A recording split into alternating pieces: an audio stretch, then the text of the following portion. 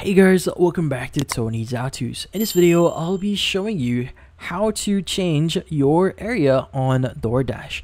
But before we start, hurry up and check out our list of purchases under this video. So let's get started. In this case, you might be wondering, how do you change your area here in Doordash? So in this case, you might move to another location, or in this case, if you want to deliver for someone, well, you can change your address pretty easily. So first things first is you want to open up your Doordash app here, and if you haven't logged in into your account yet, you want to log in into your account. Now, once you've logged in, what we need to do next is we need to basically access the location icon that you see at the top left of your screen.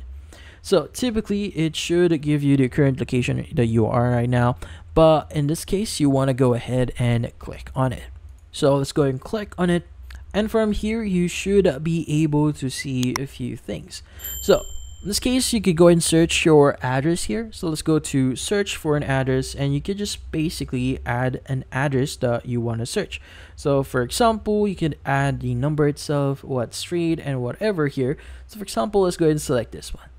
Now from here, you could go ahead and adjust the pin for it itself. Just click on adjust pin here if you want to change it to whatever location here. Just click on confirm, and you could add a bunch of information like the apartment suite, entry code here if required, and your drop off options if you want to hand it out to yourself, or if you want to leave for them to leave it at your door.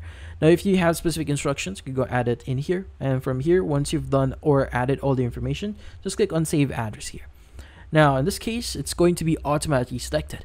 Now, if you click on the top left again, you now have multiple addresses in here.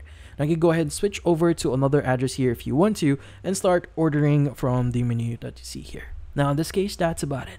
So, if you found this video helpful, hit the like and subscribe button, and watch our next video.